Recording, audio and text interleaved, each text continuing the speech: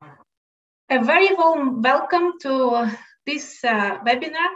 My name is Minbaeva. I'm professor in strategic and global HRM at Copenhagen Business School and an area editor for Journal of International Business Studies. And I will be your host today.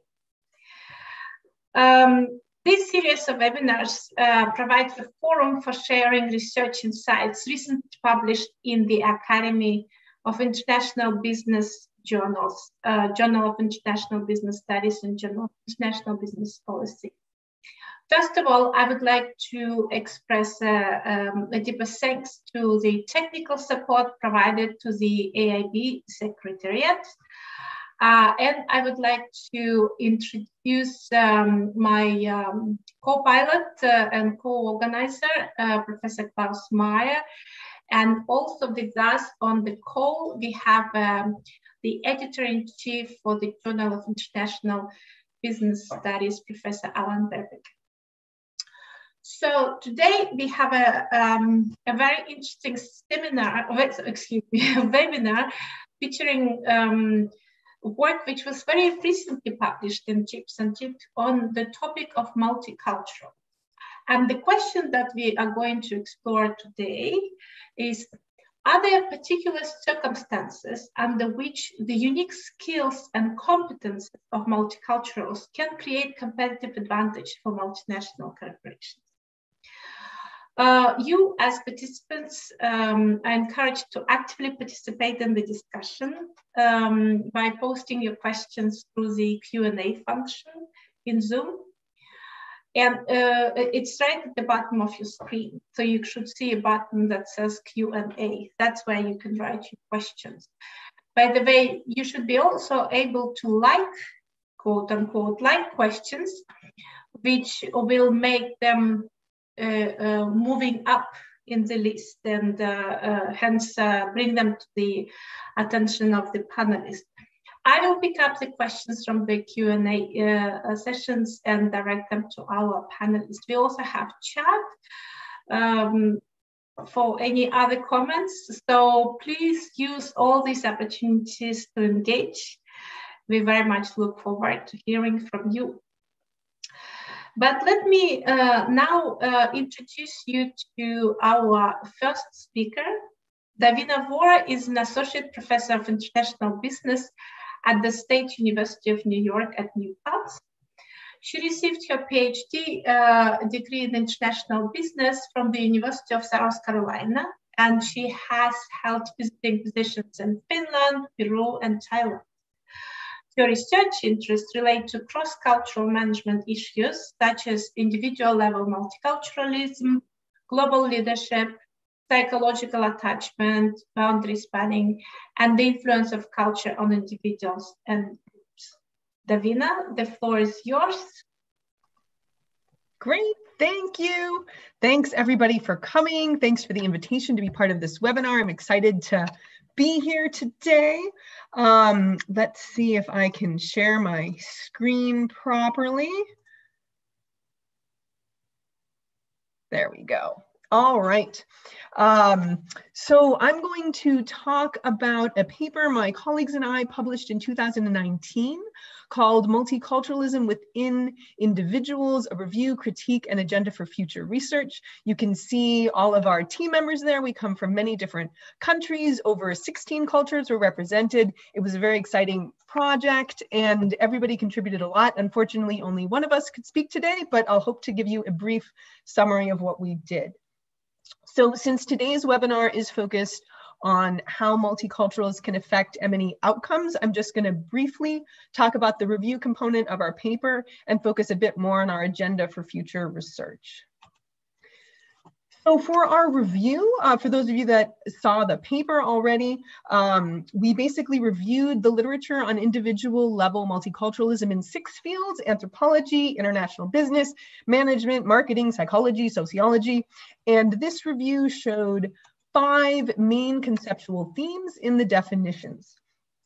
So multiculturalism defined by context. So for example, cultural heritage or colonial history, acculturation of people adapting to a new culture, skills and abilities like bicultural competence or bridging, cognition relates to internalization of different cultural schemas, and then, excuse me, identification of seeing yourself as part of multiple cultural groups.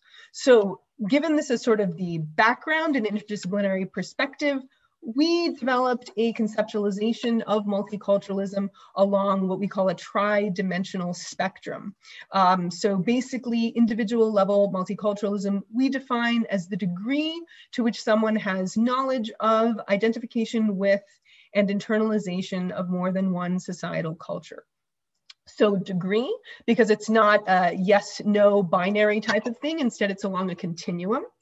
And we believe people need to have knowledge, identification, and internalization of these cultures. So they have to know something, explicit and tacit knowledge about the culture, its values, norms, practices. They need to attach emotional significance and value to being part of the group of that culture. And then internalization, they've adopted some of the norms, values, practices of the culture of their own. We used more than one culture instead of two or more because we wanted to allow for emergent and hybrid cultures. And we also use the term societal culture broadly. So it's not just national culture, it could be pan-national culture, for example, Arab culture. It could also be cultural differences within a country, so regional differences or state differences. So for example, Bengali and Gujarati culture in India, two different states, are quite different. So we believe this conceptualization adds to the literature by trying to unify it a bit using the base that's there in multiple fields. Our hope is that people will use this so there's more consensus and more comparability of future studies. The second part of our review related to the measurement of multiculturalism. Just briefly, there was a mismatch between conceptualization and measures. You can see our supplemental tables for lots of details and recommended measures. So moving on to what I'd like to focus on, our cyclical model of multiculturalism. We suggest both antecedents to multiculturalism and consequences of multiculturalism. So just briefly, in terms of the societal context, research in sociology and psychology suggests that societal level types of factors influence multiculturalism. So for example, a national policy related to multiculturalism can influence whether someone will enact their multiculturalism. So if you have a policy that embraces cultural differences, people will be more likely to embrace their different cultures versus, say, more of an assimilation policy. But as IB scholars, obviously, we're more interested in the international business context. So that's what we'll focus on.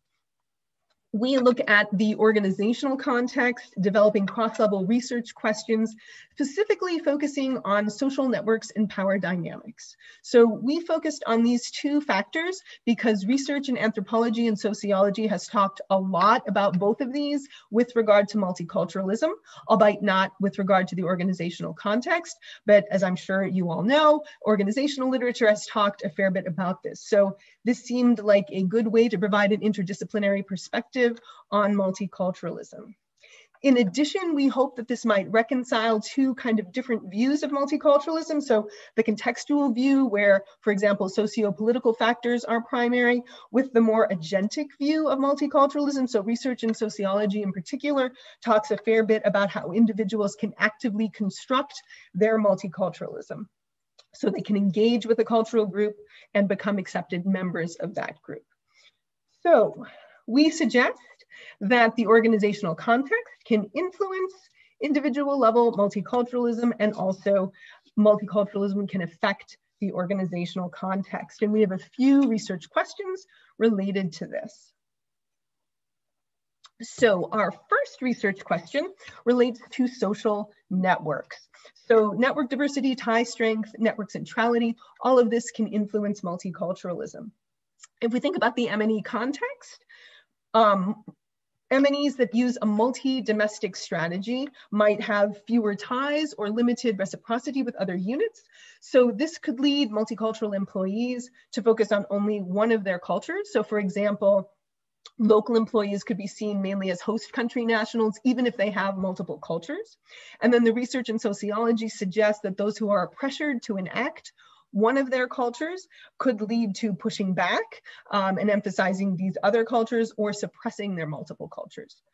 So IHRM practices could perhaps be used that would avoid imposing cultural identities on individuals. So that's in terms of the antecedents for social networks.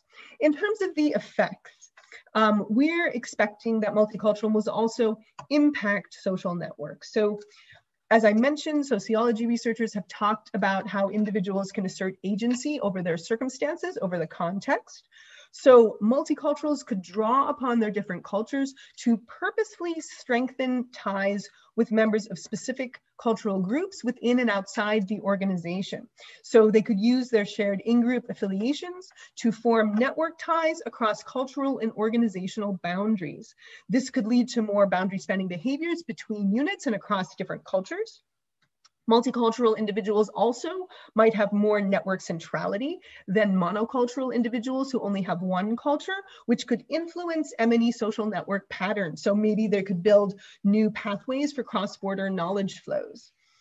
In addition, networks might vary based on these different dimensions of multiculturalism. So for example, multicultural knowledge might lead to more cultural brokering between employees of different cultures, where the multicultural employee could explain to others, these are the cultural reasons for certain behaviors, which could create connections that might not have otherwise existed.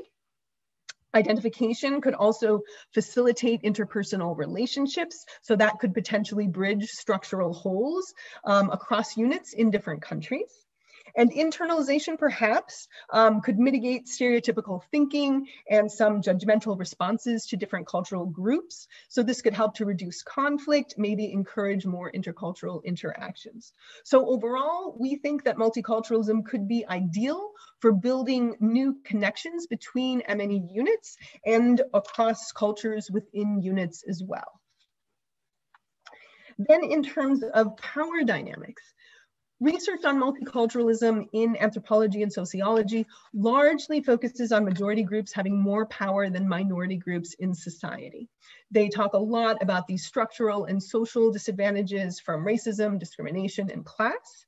So if we think about this from an organizational perspective and the M&E context, it's possible that M&Es that have more centralized power, so more home country orientation, maybe an ethnocentric mindset, they might foster prejudice, discrimination against employees from lower status groups. And that could lead to less acceptance of individual level multiculturalism. Similarly, it's possible that adoption of a corporate language that matches that of the home country could send a message that that's the language and identity that is the most important. So that could lead to multicultural employees suppressing one or more of their cultures, or perhaps, again, asserting their threatened identity, which could lead to negative effects like emotional distress of the employee or non-compliance with company rules. In contrast, if you have an M&E that has a bit more dispersed power, so more of a transnational strategy, more of a geocentric mindset, perhaps more of a multilingual environment, employees might feel as though the organization is signaling that they value multiculturalism and the associated skills, so they might be more likely to enact their multiculturalism. And then finally, in terms of the effects, again, we believe that multiculturalism can influence power dynamics. So sociology research recognizes that resources associated with social and cultural capital can be potential sources of power for multicultural individuals. So looking at the organizational perspective, we know that individual level social capital can influence social capital of M&E units. So if we look at the individual level, multicultural individuals could potentially boost the power of lower status individuals in organizations by recognizing their contributions. So for example, if multiculturals are motivated by their in-group affiliation with lower status groups and know about the cultural norms that might limit a group's career success, these multiculturals might suggest human resources procedures and processes that could help to find and develop talent of these lower status individuals. So maybe suggesting promotion practices that are less biased, maybe advocating for a mentorship program. And again, multicultural individuals are well suited to recognizing and developing sources of subsidiary influence. So, for example, they might draw upon their multicultural knowledge to highlight critical resources available to the MNE from the subsidiary, from the host country. They might draw upon their multiple in-group affiliations to build network connections between members of the subsidiary and the rest of the MNE, which could increase the subsidiary's network centrality and perhaps its power. Multiculturals might also help subsidiaries gain legitimacy by bridging local practices and headquarters expectations through their multiple sets of cultural norms. They might recognize opportunities for reverse innovation, which again could help subsidiaries gain influence and potentially power in the MNE. So overall, multiculturalism could lead to a shift in the power dynamics in the MNE. And obviously we would need more research on how multiculturalism could shift this, both between low and high status individual and groups, and also between MNE units. And we think it would also be interesting to look at the differential effects of these different dimensions of multiculturalism. So I only have 10 minutes. I'm not sure if I'm done with it, but in conclusion, basically we developed a tridimensional spectrum of multiculturalism that we believe could be useful for unifying the field, and hope people will use this. We believe that organizational context will influence the enactment of multiculturalism and also is affected by multiculturalism, specifically believing that social networks and power dynamics warrant a bit more research, as well as the different dimensions of multiculturalism. So thanks so much, and I look forward to the Q&A. Thank you very much, Davina, and please post your questions to Davina and the co-authors, or comment on the paper and presentation in Q&A as well as chat. I would very much encourage those of you who didn't have a chance to read this paper to do so, because I think it's a very interesting work. I personally particularly like how you manage to unfold the layers of the context of individual level of multiculturalism without simplifying the very, could say, dynamic relations between inward and outward influences. So very interesting paper indeed, and looking forward to discuss it. I would like to introduce our second speaker. Liao is a senior lecturer at the University of Sydney Business School, and she holds a PhD in international business from BD School of Business in Simon Fraser University. Prior to joining University of Sydney, Ika worked as an assistant professor at the Department of Managing People and Organizations at AIB Business School in Spain. Ika's research interests lie in cross-cultural management, cultural intelligence, and multiculturalism. Ika, the floor is yours. Thank you, Dana, for the lovely introduction. Thank you, Davina, for your excellent review on multiculturalism and interesting suggestions for future research. Let me share my screen with you. It's my honor to present the paper here at this webinar on behalf of my co-authors, Professor Stacy Simmons and Professor David Thomas. When we started this paper, we knew from the literature that multicultural individuals have advantages in their cognitive abilities. They have higher level of integrative complexity and higher level of cultural meta-cognition. But what we did not know at the time was their abilities in the context of organization. So in this paper, we investigated outcomes of multicultural employees and how they can contribute to their organizations. We conceptualize two dimensions, identity dimensions for multiculturalism. The first one is identity plurality. That is the number of primary cultural identities. And primary cultural identities are those that held deeply based on internalized cultural schemas, not those situated identities people can try on and discard later. And on the one end of this dimension, we have people who identify with a primary culture and a second culture that is less important, which is represented by the size of the circles. And for example, I may feel Australian Chinese, but Chinese is more important to me. And on the other end, we have people identify strongly with multiple cultures. For example, someone will feel Australian Chinese and Spanish at the same time very strongly. And this dimension is different to simply counting the number of cultures a person identifies with, because it can differentiate people who identify fully and strongly with 2 cultures and people who identify strongly fully with 1, but only partially with a 2nd culture.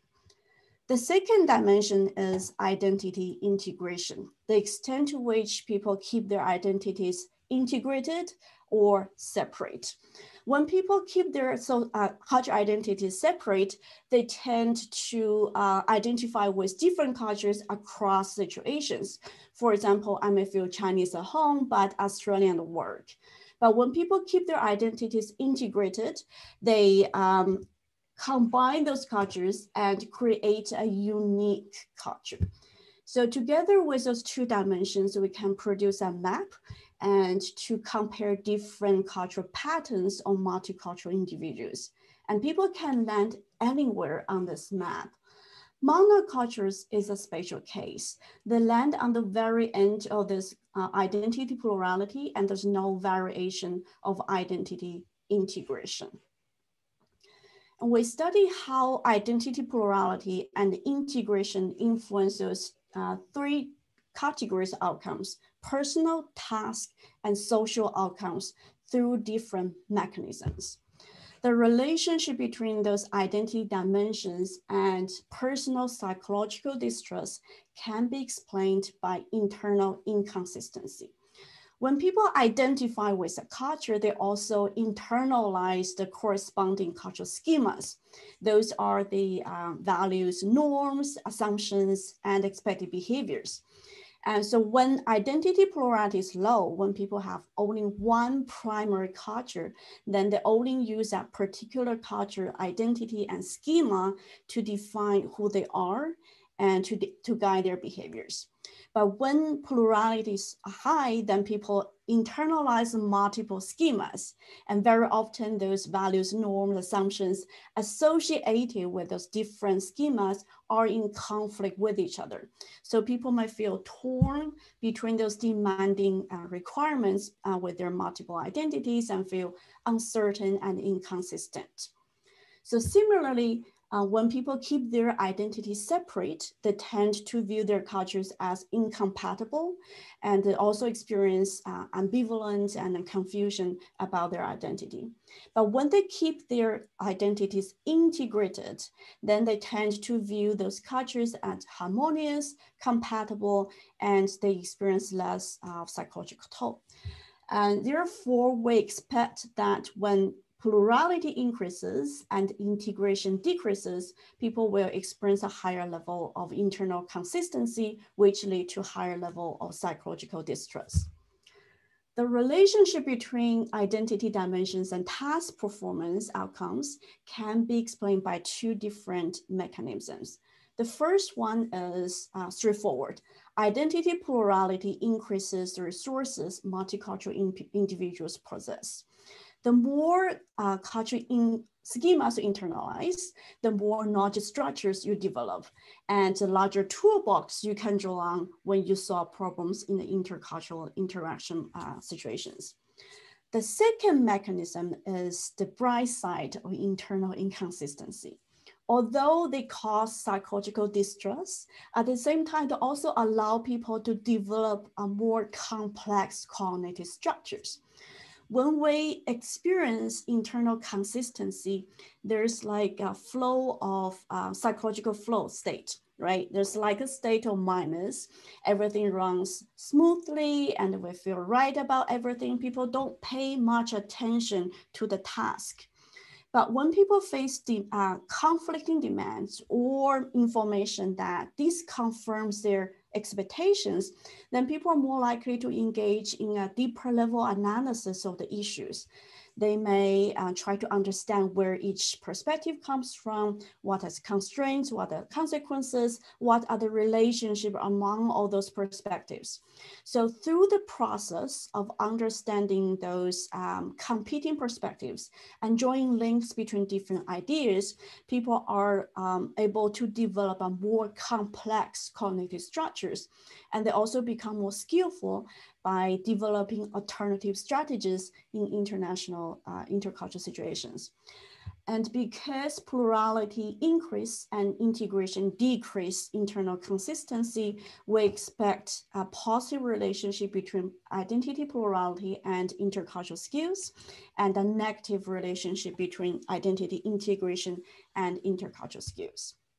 And finally, the relationship between identity plurality and social outcome can be explained by two mechanisms as well. First, according to social identity theory, people tend to view their in-groups favorably, more favorably than their outcomes in order to increase their self-esteem. So they're more likely to build social connections and ties with their in-groups than with their out-groups. So when you identify with multiple cultures, then naturally you have friends from those multiple cultures. And at the same time, when your in-group become more heterogeneous in terms of cultural backgrounds, the boundary becomes blurry as well. Say you have friends who are Australians, Chinese, French, and Italians, and then you're less likely to use cultural dimension to draw a boundary between who are your in-groups, who are your out-groups, right? You're more likely to use other criteria like personality, shared interests, or professional backgrounds to draw that boundary. So your friendships are not restricted to the cultures you have, to the cultures you identify with, but can be spanned to a wider range of cultures. Therefore, we expect a positive relationship between identity plurality and the in-group cultural diversity. To test those hypotheses, we conducted 3 empirical studies with over 1,000 participants with different demographic backgrounds. In study 1, we had students who had part-time work experience, and all of them were multicultural individuals. In study 2 and 3, we invited both multicultural and monocultural employees in a hotel chain and a healthcare organization. This is the general pattern across the 3 studies. We found identity plurality consistently predicted task and social outcomes, and identity integration consistently predicted personal psychological distress. So based on our results, we see some exciting future directions for research. First, past research has focused more on cultural identity integration.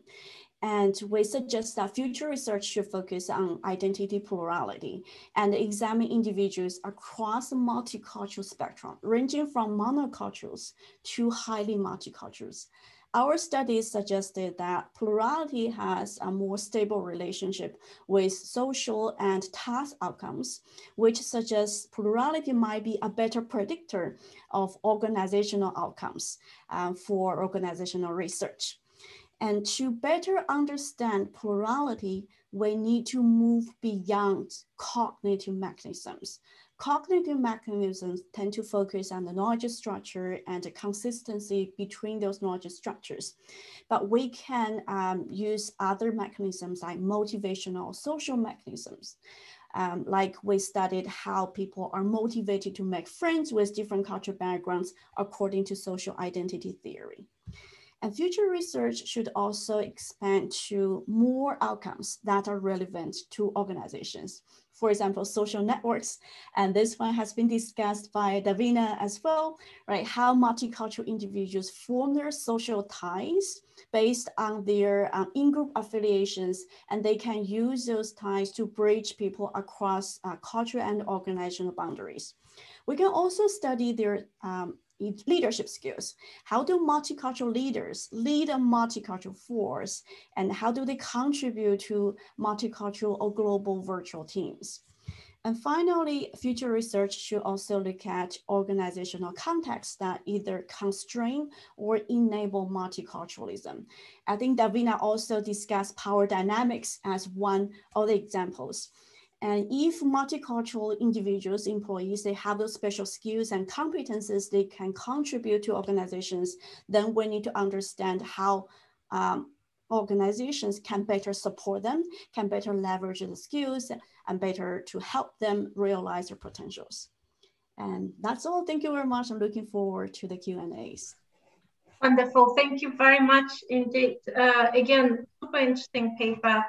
I found that particularly the two dimensions that you identified that theorized about the paper, and incredibly helpful in, I would say, general mapping of accumulated knowledge in the area of cultural identities in international business. So looking forward to discussion. Let me introduce our third speaker. Jennifer Oetzel is a professor in the Kogat School of Business at American University. Jennifer received her PhD degree in business strategy from the University of North Carolina at Chapel Hill. Her research and teaching broadly focused on the competitive implications of social, economic, and environmental sustainability challenges. Jennifer, the floor is yours. Hey, thank you so much, Shauna, and it's wonderful to follow Davina and Echo. I think our papers fit nicely, and certainly there's a lot of overlap we can discuss as well.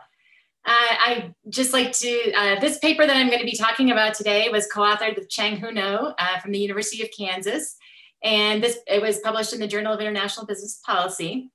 And, you know, if Chang and I have been working together for a long time now, and one of the issues that we've been very interested in is, you know, what are the factors that create situations of violent conflict? How do companies manage those risks? And how do we understand the dynamics a little bit more so that multinational corporations can develop strategies to more effectively operate? And it's also good for the host countries too, because if the more that they are able to create jobs, maybe the less likely they'll be in conflict. So as we were doing, you know, various studies on multinational operations, multinational enterprises operations in conflict-affected countries, we started thinking a lot about ethnic diversity, because throughout the literature, particularly in economics and political science, the research tends to show that, and certainly leans towards the idea that ethnic diversity is a source of conflict, and that it's really almost something to avoid. That's kind of the implication of a lot of this work. And so but that didn't really resonate with a lot of what we see certainly happening in the, you know, in the United States historically.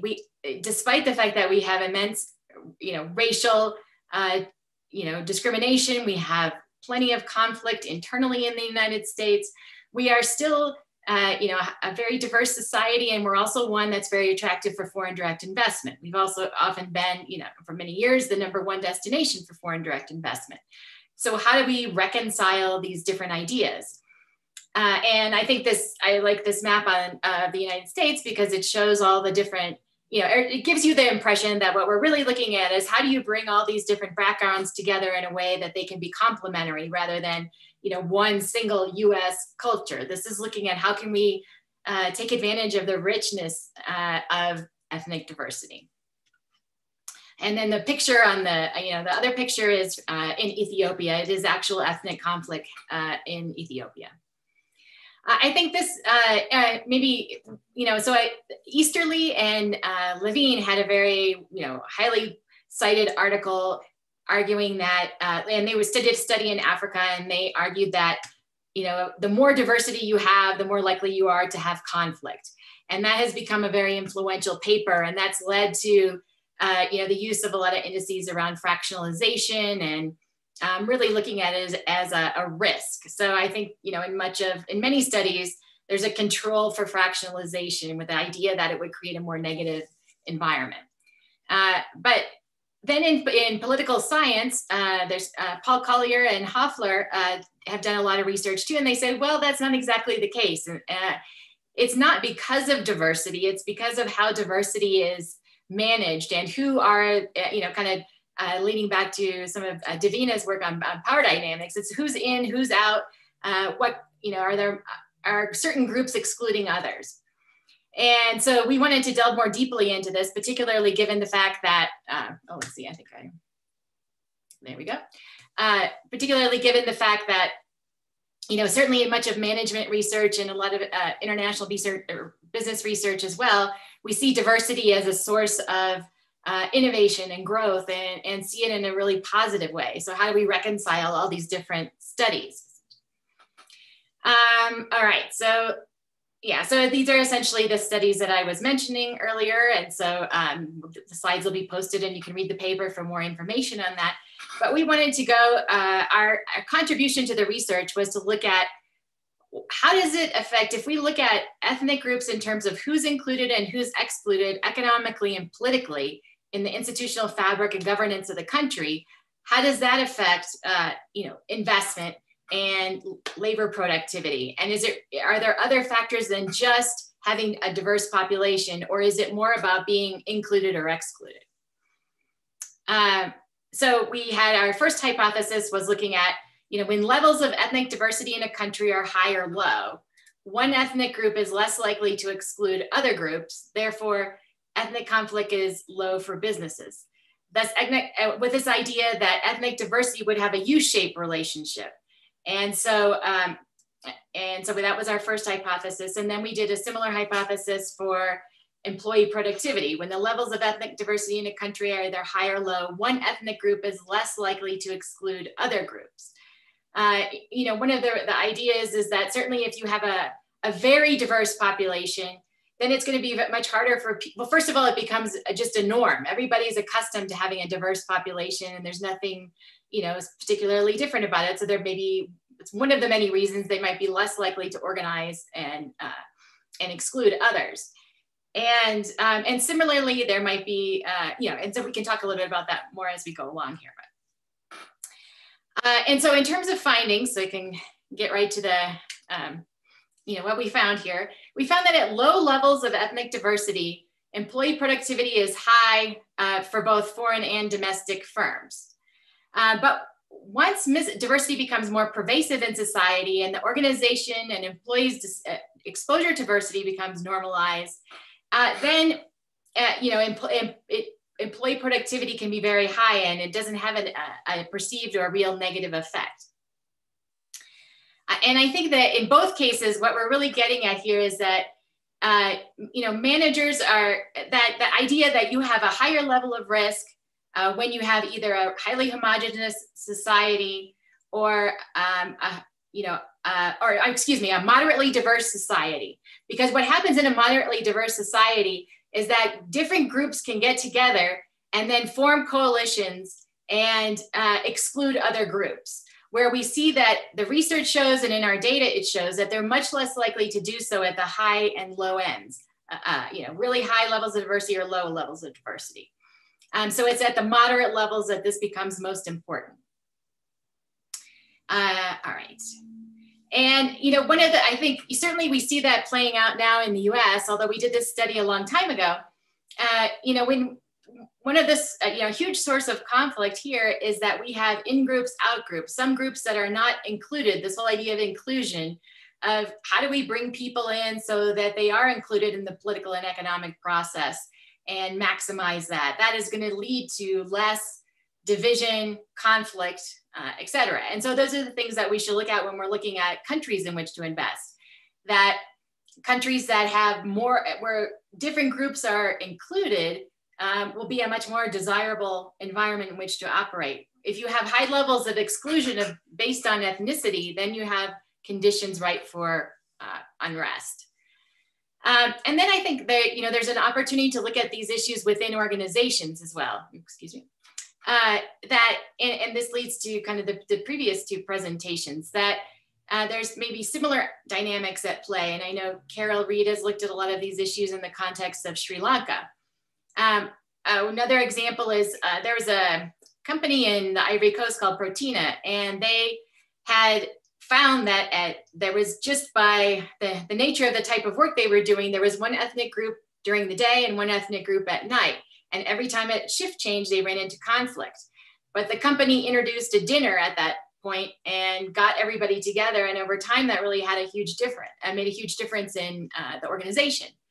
And so I guess when I think about future research is, and it's certainly, again, it ties back to the other presentations, is how do we develop effective strategies for managing diversity, both at the company level and the country level? this study shows, certainly implies that it's in the interest of companies to engage in policy development and support policies that provide inclusion in the United States and other countries, because that leads to lower conflict. And likewise in organizations, to be very conscious about how the dynamics in society may play out in the workplace. All right, thank you very much. Okay, wonderful. Thank you very much. Super interesting presentation and a lot of questions in here. So let me start by actually, first of all, thanking you presenters as well as your co-authors for putting together such a wonderful job. I would like to start with a question from David Kozermusen, who's actually questioning how can we deal with the concept of multiculturalism in terms of the outcomes that concept may produce. So particularly he's asking, should we also focus more on what aspects / elements of multiculturalism that might influence A or B versus X and Y? And I think there's a interesting aspect in here, because obviously you by now have persuaded us that multiculturalism is not a homogeneous concept. So obviously, by looking at the outcomes that this particular concept produces, we should also take this into consideration. Davina, would you like to get us started on this? What's your point? Yeah, so that's part of the reason, and I realized that I kind of went pretty fast, so sorry, Miguel, I know I spoke really quickly. But we have the 3 dimensions of multiculturalism, and we suggest that the different dimensions perhaps could be looked at a little more specifically in terms of what the effects would be for each. So we had a lot of discussion in the group about how this would work. But basically, we do think that there would probably be differential effects, so that for some things, perhaps identification might play more of a role. For other things, maybe internalization would play more of a role. So we do believe that it is kind of important to look at these different dimensions. You can kind of aggregate them overall, but we are interested in sort of the more specific dimensions. So basically, yes, David, I agree with you. And of course, Jennifer and Echo, feel free to jump in at any moment. Jennifer, would you like to add something? You can see you on mute. I think Davina did a great job, and I think it spoke mostly to what she was doing. So I definitely. That sounds good. Yeah. Well, I have another question, and this one's coming from Yin-Chin Lee, and this question is for you, Echo. Actually, I had the same kind of reaction as Yin-Chin, because he writes, when you presented the 2-dimensional framework, plurality and integration, very much looked like by the beloved 2x2 space, hence there should have been some interaction effects. However, in your empirical analysis, you seem to treat them as 2 mutually independent variables. So are there interaction effects, or are these 2 very independent variables? Thank you very much, Yi-Ting, for this good question. Good to see you here. So when we started this project, we were thinking theoretically how those 2 dimensions will have different mechanisms influencing the outcomes. That's why we theorized and tested the 2 dimensions independently. And that's why we didn't theorize any interactions or test the interaction effect. And this paper was written many years ago, so frankly, I don't remember whether we have tried the interaction effect. I will come back to you later after the presentation to find out whether there's an interaction. I don't remember, that's a very long time ago, but we do wanted to emphasize those different mechanisms, not just cognitive mechanisms, but motivational mechanisms. That's why we look at those 2 dimensions separately. Right, but just if I may follow up on that one, Echo, don't you think that conceptually speaking, it would be interesting to look at the interactions? Because, yeah, go ahead. Yeah, because for two of the outcomes, personal and task outcomes, we theorize how both of them influence the outcome through the internal inconsistency. So in that case, there will be a moderating effect, right? When you have higher plurality and when you keep the identity separate, then there will be a higher level of internal inconsistency, leading to either higher level of psychological distress or higher level of task performance. So theoretically, there might be an interaction when they go through the same mechanism. Mm-hmm. And if there are different mechanisms, just thinking out loud, if there's a motivation, but for social outcomes, we don't expect any interaction effect because we're arguing that identity plurality influence social outcomes through those motivational mechanisms, but we don't see how identity integration would influence social outcome through cognitive mechanism. So for social outcome, we probably don't see an interaction effect there. Mm-hmm. Thank you. Obviously, something that future research should definitely consider, since we also know from the behavioral theory that cognitive and motivational aspects are not independent. So definitely something interesting. Jennifer, I have a question for you, and this one's coming from Andrea Pichetti, who is actually asking about diversity. Like, how do you define, and this is a super clever question, how do you define diversity? Like, you know, because we kind of assume that we do have starting point in the same definition, but obviously having a multidisciplinary panel here, we should have started with the definition. And then Andrea is also writing that in your study, in relation to your study, do you differentiate between the effects? Do you predict differences in the effects? So what are your ideas around that?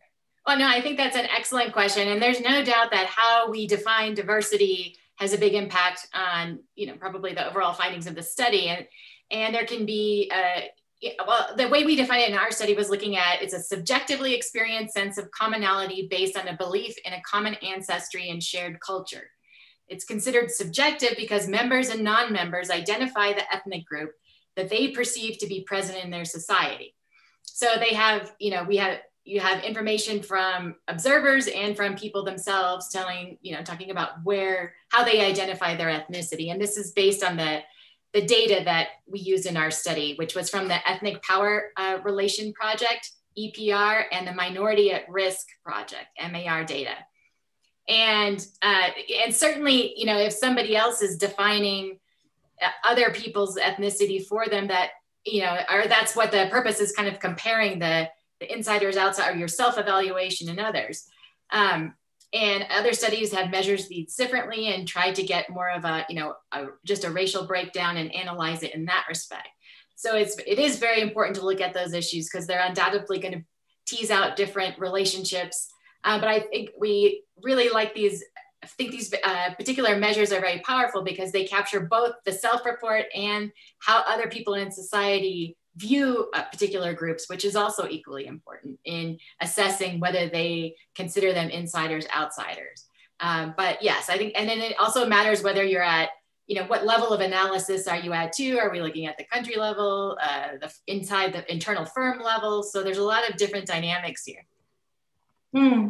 And speaking of different levels, it's actually something, Davina, you and your co-authors talked a lot in the paper. And in fact, Arthur Lee is also asking whether you can specify or clarify, perhaps, the assumed relationship between national and organizational cultures.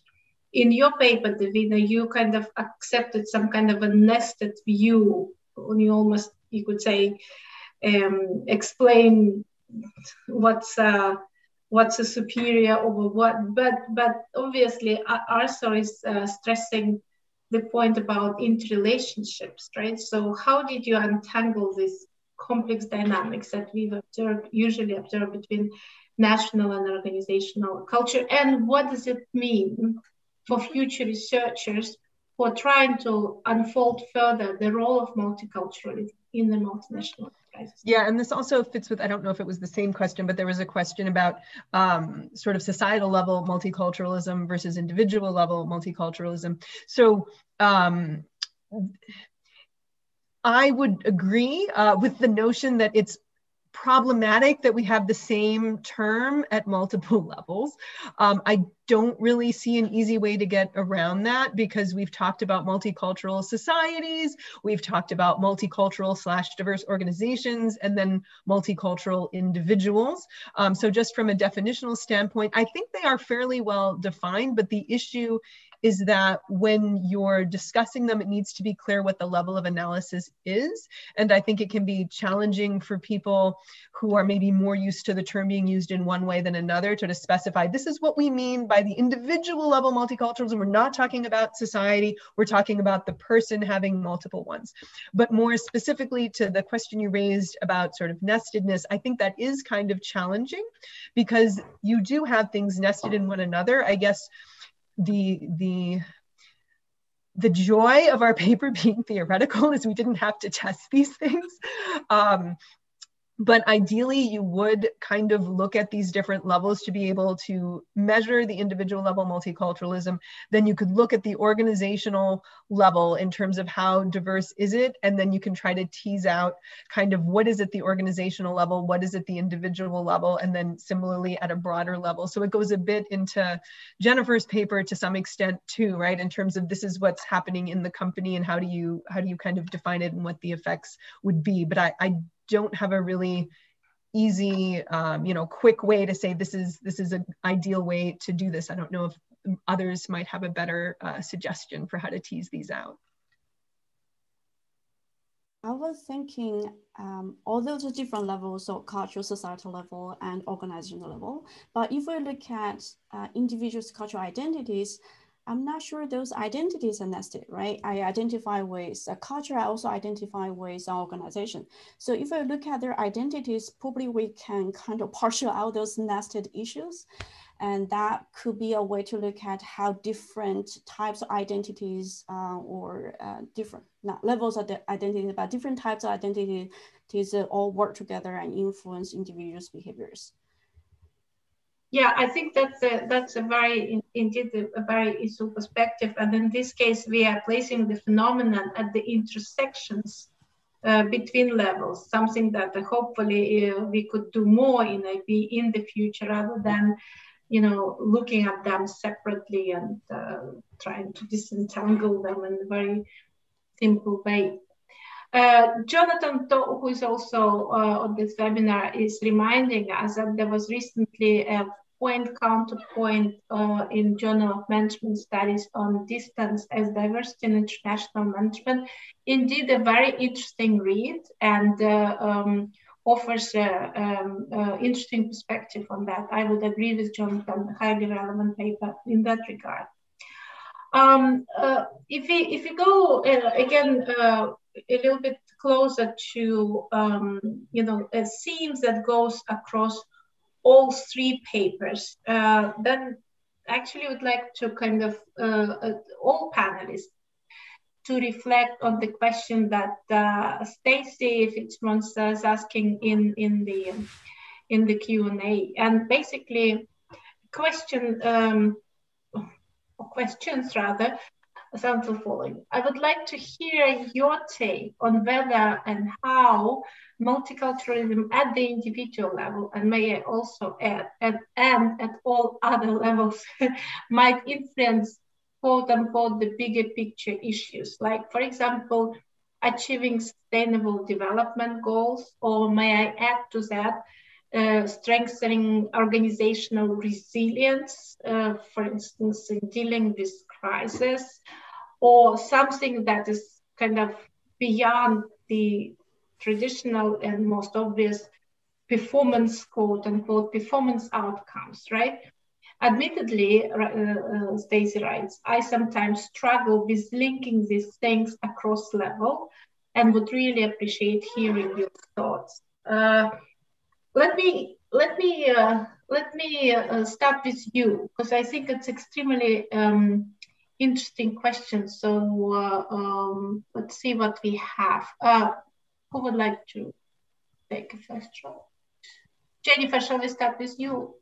Absolutely. I think that the Sustainable Development Goals are a perfect fit for certainly looking at the national level as we did in our study, and that the Sustainable Development Goals have really, they've identified various factors that undermine stability in the country, that, undermine justice. And basically, if you have an unjust society, which is really what you have when you have a lot of exclusion of minority groups, and they don't have access to politics, don't have economic access, then you have a lot of instability, it's unsustainable.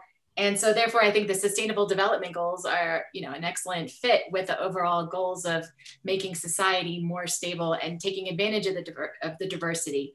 I also think that, there's a implicit bias in a lot of the research, as I was saying, throughout economics, political science, and to some extent, lesser extent IB, that violence, if you have an ethnically diverse society and you have violence, that's because, that's the diversity that's caused the violence. But again, it's not and so therefore it leads people to look at diversity in a negative light. And even when we see we've seen the conflicts here in the United States over the last year, but it's really more a reflection of how, again, resources are not divided fairly, or there's not equal opportunity. And so focusing more on that end than on the, violence is a symptom of, the factors in society that lead to it. And while kind of reflecting on what you just said, Jennifer, I immediately kind of thought about the JIBS Decade Award winner paper by Stahl et al. From 2020, published in January 2021 in JIBS. Because one of the main arguments is basically diversity per se. It's not necessarily resource. And diversity per se, in fact, and that's what we know from the team level literature, creates conflicts, miscommunications, difficulties, problem solving. It's how we manage diversity that, and basically also getting towards the inclusion, literature and inclusion, that's what matters. And somehow, this is also what the kind of mechanisms that you identified, the societal, if you wish, at the macro level, right? It's not about ethnic diversity per se, it's how we live with that within society. Super interesting. Echo, what are your reflections on the question that Stacey, in fact, your co-author, asked in the Q&A? So actually, I struggle with the same kind of question. So I see here there are two questions associated with Stacey's question. First is whether those special skills or multicultural individuals can go beyond cultural domain. Because in our study, the task outcomes we investigated are within the cultural domain, intercultural interactions, adaptability, or job performance in a multicultural environment. But if we're looking at sustainable development goals, that kind of goes beyond cultures, right? Multiple cultures, but this is more a global kind of approach. So you're not comparing different cultures, but how do you integrate them and benefit from that integration? So I struggle about how multicultural individuals or even cultural intelligence goes beyond the cultural domain. And the second question I struggle with is whether it's always positive, right? When you identify with multiple cultures, even if we have higher level of cultural intelligence, does that always lead to positive outcome? There might be negative outcomes as well. If you are multicultural individuals and you accept internalized standards or requirements from different cultures, and then you might get into this you might take this cultural relative approach and might do something unethical in culture A, but it's okay in culture B. So I also struggle with whether it's always leading to a positive outcome instead of negative outcome. So I do struggle with those two different things, yeah. So you're thinking that there may be some kind of crowding out effects of certain aspects. Interesting thought. Definitely something that future research could look at. Davina, your reflections on what we've been discussing so far. Yeah, so I think that, so I agree with both Echo and Jennifer's points. And I was thinking when I saw Stacey's question that, I mean, the Sustainable Development Goals are so broad, right? So if you think of the UN's goals, they span so many different things. And it occurs to me that multiculturals, because they have so many different backgrounds and can see things from so many different perspectives, they might be able to think of sort of creative new ways to tackle these. And so to the extent, and again, this could get at a level of analysis issue, but kind of to the extent that they have the ability to try to tackle these in whatever context it is, whether it's an organization or individually or whatever, they might be well suited to that. And in terms of sort of Echo's point about culture general versus culture specific, I think that whether it's, and that is something I believe we need more research on. But if it's culture specific, they might be well suited to saying, well, in this context, this would be a great way to try to move that goal further. And if it's culture general, then they also have the ability to say across different contexts, what might be a good way to achieve it. So I think they could have an impact on it, but I do think that, you know, the power dynamics and the other organizational and other facets could come into play as to whether they were able to do this kind of thing. And as Echo said, you know, it's not as though multiculturals are going to be perfect at everything. There are also negative aspects of that as well, which is a slightly different topic. Right. And you could say, in fact, David Kudrubson also is asking another question that very much relates to what you just said, and specifically he said a multicultural in society, in my opinion, is not the same as multicultural individual. For example, you might be multicultural individual in a very homogeneous, non-inclusive society. So he's basically in his questioning is calling for concept clarity as well as construct clarity. And I think bringing the clarity to this issue is the first step. Identifying the level issues is the second step, and looking at the, you could say, if you wish, interplay and interaction between multicultural individual with, for example, immediate context, be that firm attributes or societal characteristics or in-group or you name it, right, networks. I think that probably would be this third step going forward. Jennifer, Matt Raskovich, he's asking a question, or rather perhaps the reflection point in here. Do we need to take a more nuanced understanding of diversity in terms of breadth, depth, and various degree of salience of social categories, which are used for group categorization? Yeah. So do you think we need, yeah, go ahead, please. Sure, great question. And I think it ties in a bit with another question I see here. I think it's possibly from Andre. What is the difference between high, low, and moderate levels of diversity? So I think they're very related. I think, when we look at what we mean by moderate is that you only have a few groups. So you have, and what happens at moderate levels of diversity is then a few groups, if they're dominant and in the economic and political sphere, they have the power to exclude others because they can, there's enough numbers in that group that makes them, more problematic. Whereas if you have a very homogenous society or an extremely diverse society, then the differences are less relevant and there's less ability for one group to exclude others. Not impossible, but certainly less likely. So that kind of gets partly into this group, in-group, out-group, and how we define those different levels.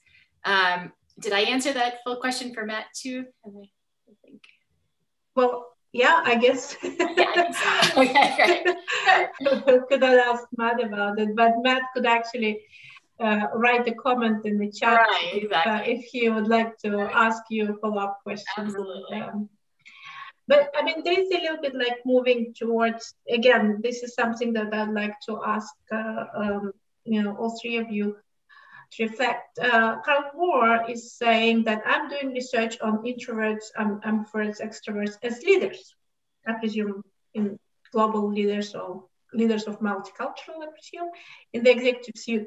I have noted a culture overlay. Any thoughts? In a sense, for people who are doing research on such related topics, like, for example, global leadership, how could they benefit from the insight that you generated in your 3 papers? You know, how in what direction can you make their life easier? Davina, let's start with you.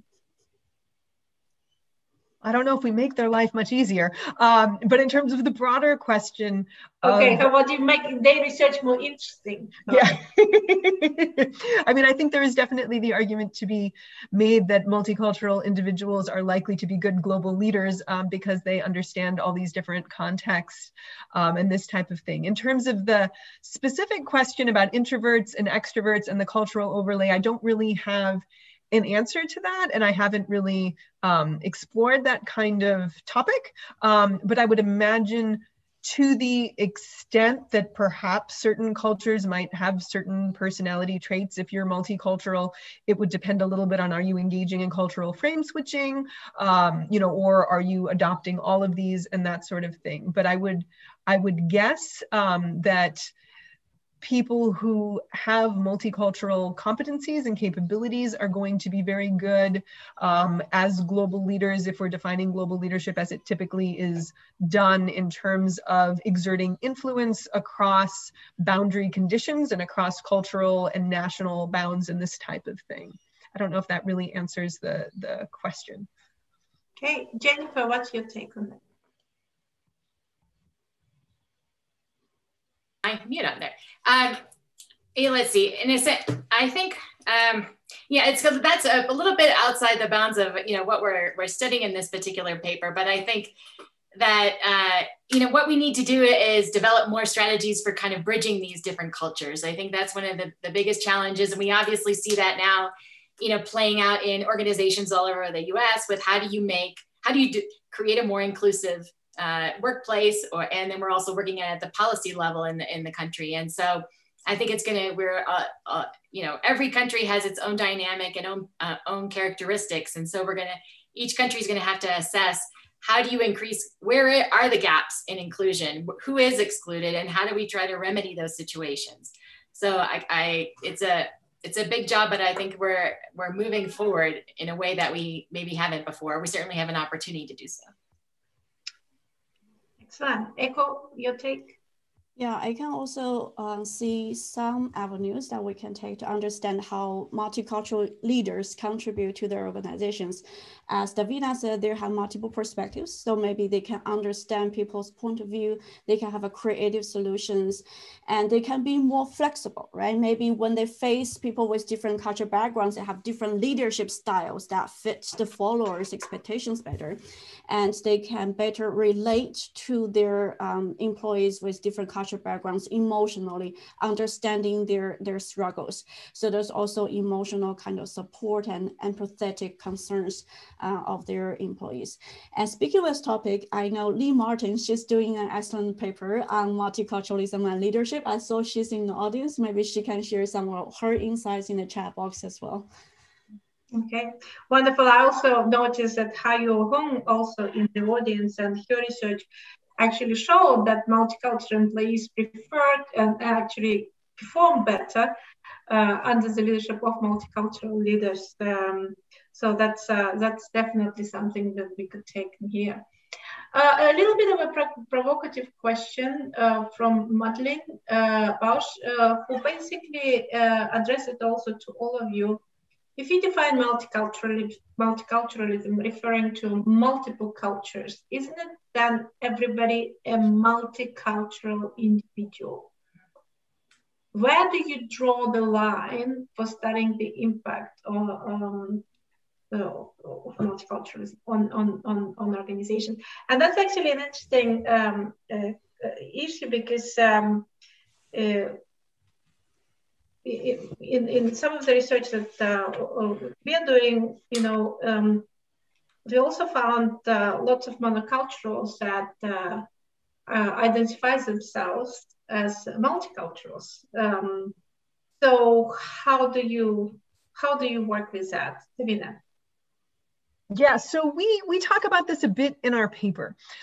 So some of this, and again, you know, you might disagree with our perspective, but we were thinking that it's important to have all three: knowledge, identification, and internalization.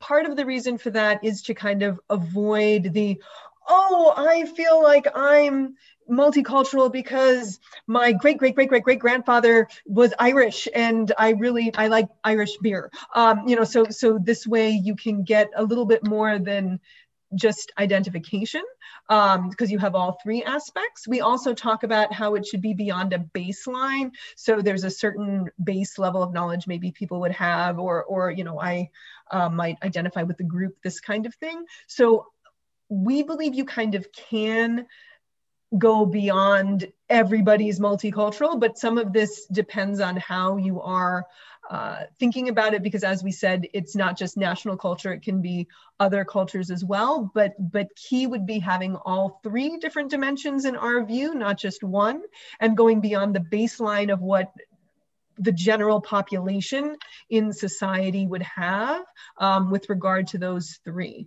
But it is definitely an excellent question, and it is difficult because that also goes to, if you're going to have a cutoff point, how do you do that? And that's part of the reason we want it as a continuum in terms of more or less for each of those.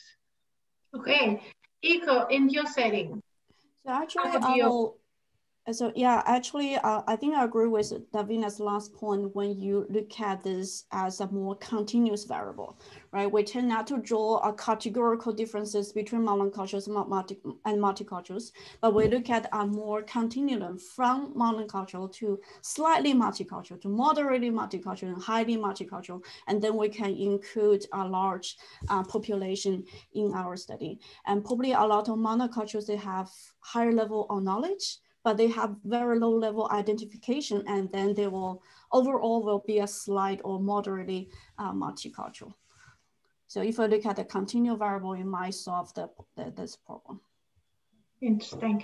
Jennifer, how would you answer that question? Well, since we didn't look at individuals at the individual level, but so considering the national level, what we are looking at is really power differences. So you could have one ethnic group in a country that might be high status, but in another country that same individual or group would be lower status. So it's more about whether or not that particular group in a particular country, whatever the country is that you're looking at, is that group high status, low status, included, excluded, and that has a direct bearing on the difficulty in managing risk or leveraging leveraging the benefits of diversity, things like that. So I think that's the core of it. Really gets at the power dynamics and what Davina was talking about earlier. And actually, Matt also noticed that, Davina, that when you're referring to the power dynamics and discussing high-low in-group versus out-group status dynamics among MNEs employees. So there is a little bit of a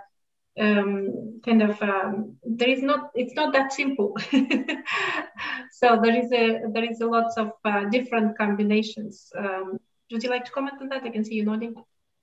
Oh, sure. I mean, I don't think I have that much to add. Those were just kind of examples of how we thought they might play a role. If there are differences, obviously, if both are high and the organization is embracing all of them, that could be a little different.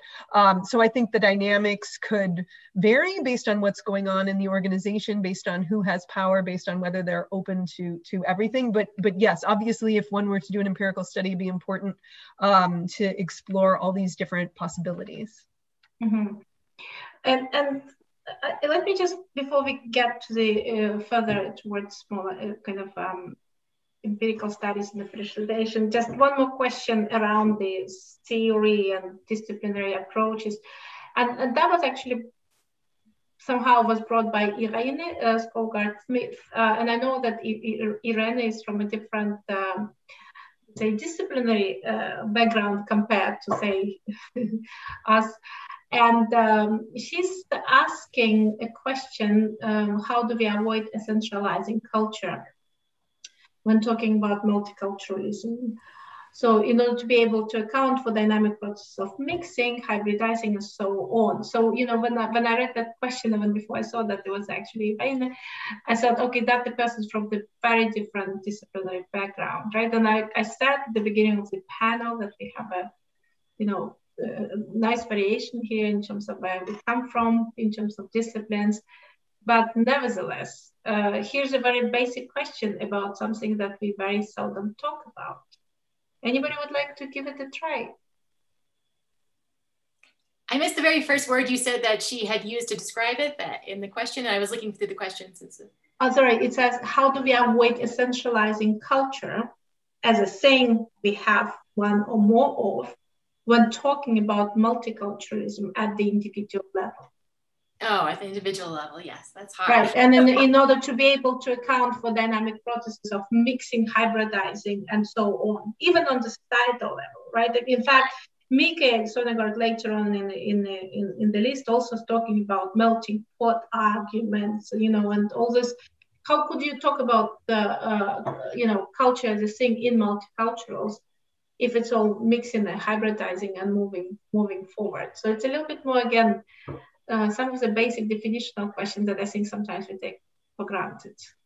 Yeah, I think some of this we tried to allude to a little bit in the definition by trying to get at hybrid and emergent cultures, because and Lee Martin has talked about this in her work quite a bit, right? That you aren't necessarily, you know, this national culture, that national culture, and there is mixing that occurs. So that's part of the reason we went to the more than one. And obviously, we know that, you know, cultures can change over time, and it also can be contextually dependent, which goes back into the cultural frame switching literature. So I do think it's a very important question, and it is important to recognize that we do have hybrid and emergent types of cultures. It's not just, you know, 2, 3, 4. It's not necessarily going to be multiple numbers, but it does make it a little bit more challenging to try to measure this type of thing. Right. Go ahead, Jennifer. Yeah, I would agree with that. And also I think it's not so much, you know, that, yeah, where there's a specific endpoint in that respect, but it's that the diversity has been shown in many studies to be, as we talked about before, you know, really to create better teams, better workplaces, better outcomes, more innovation. But so it's not so much the content of that diversity, and it comes in many different forms. So again, I don't think that, but that maybe what the part of the question is just being conscious that it's not that we're striving for one end goal or one particular mix. It's just appreciate, you know, making sure that every group or however they identify is included in some way, so that they are not part of the, you know, those who are disadvantaged politically or economically, at least in our case of our study. So it's, yeah, I don't think there's like a goal here in that respect. Okay. When I meant in terms of, you know, the type of diversity you want to achieve, it's just respecting all the different kinds of diversity and not saying, you know, if that was part of the question, is saying, do you want a, you know, this type of society and this is what you value? No, you know, that's not where I think we're going at all. Okay. And then let's move a little bit towards so what question. So a little bit talking about the implications. And let me kind of put a practitioner hat on and say, okay, well, I read your wonderful papers and I listened to your wonderful presentation. So what is it exactly you are telling me? Are you telling me that as a manager in M&E, I would be better off of hiring as many multiculturals as possible? Is that what you're saying to me? So I would personally say no, because I think a lot depends on what the purpose is, right? And so, I mean, it goes back to the general diversity research, which I'm sure Jennifer can speak much more to. But, you know, if you're dealing with a complex task where you need a lot of creativity and maybe you want to merge different perspectives, you're working in a multinational context or this kind of thing, then it would probably make a lot of sense. If you're looking for someone to do accounting, for example, and you just need to follow national norms, just make sure you have someone who knows those national norms. So I think in terms of hiring practices, it would depend on what they would like to accomplish with the person they're hiring. And multiculturals do have a lot of skills, and in many contexts that can be very beneficial, and it is good to have diverse perspectives. But to say, you know, oh, we hire a multicultural, that person's going to be the best for everything, not necessarily, because it also would relate to organizational context. So is the context of the organization such that they will embrace multiculturals and different perspectives? Or is it just, you know, we're handpicking people because we want them to fulfill a certain quota, but we're not going to make them feel welcome or have them able to use their skills, then that's not really going to make a difference. So I think the organizational context would play a big role with regard to that. So for what purpose? Eko, what's your take from it? Yeah, adding to Davina's point as well, I think in some situations, having too many multicultural individuals might actually slow down the decision process, right? Because they have too many different perspectives they want to discuss. But in some situations, they may just need a quick decision, or this question doesn't relate to those different cultural perspectives. So in some situations, when you have too many multiculturals, it might not be the best for this task. And also, as Davina said, it's not just about hiring as many multiculturals as possible, it's how you utilize their skills. How do you make them feel they're proud of their identity, so they're more likely to draw on those special skills to contribute to the organizations. But if you hire a lot of them, but create an environment somehow discourage them to draw on their cultural identity and their knowledge and skills, and then it's probably a negative consequence for the company. Last night, when I was teaching this topic with my master's students, some of them, they are multicultural individuals in the organization. Some of them do express that they want to have more multicultural colleagues, so they can feel they're not those minorities in the organization, but they can feel part of a bigger community.